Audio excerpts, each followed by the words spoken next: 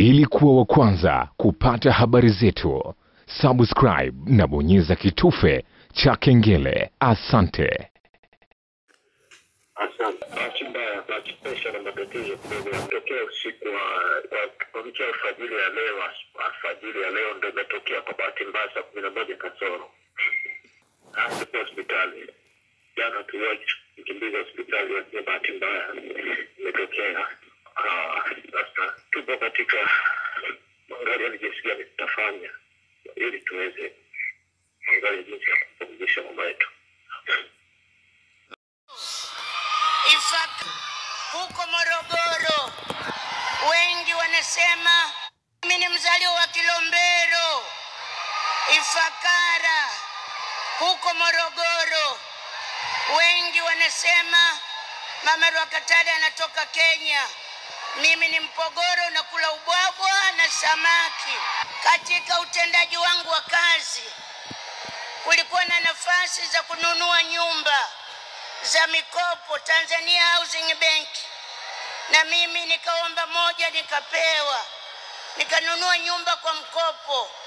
Mume wangu alipokuja akakuta nyumba iko tayari, alifurahi sana, upendo ukazidi, akasema kweli wewe ni mwanamke shujaa.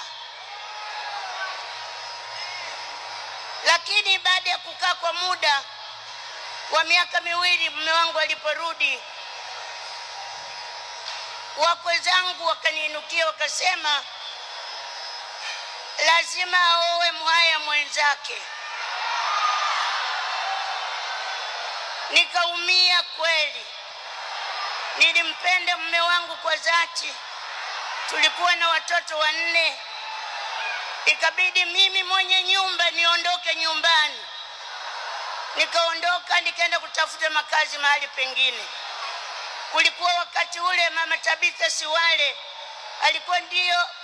alikuwa ndio waziri wa nyumba na alitufundisha Korogwe Girls.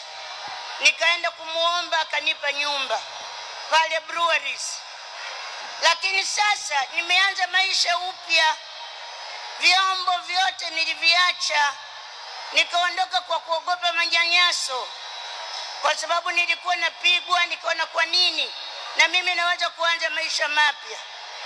Kuambia basi nikaanza maisha mapya. Nilianza na godoro moja nalala na watoto wangu. Lakini siku ya pili kulitokea pesa kazini. Nikaenda kununua vitu vyote nilivyohitaji, vitanda, friji, jiko. Nikaanza maisha mapya na watoto wangu. Kina mama oye!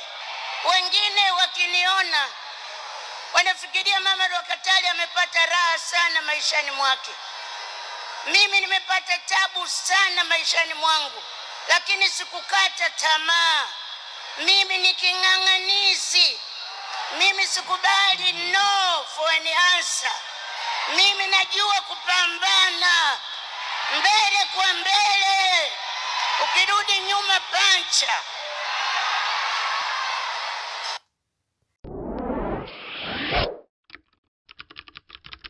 Ili kuwa wa kwanza kupata habari zetu, subscribe na bonyeza kitufe cha kengele. Asante.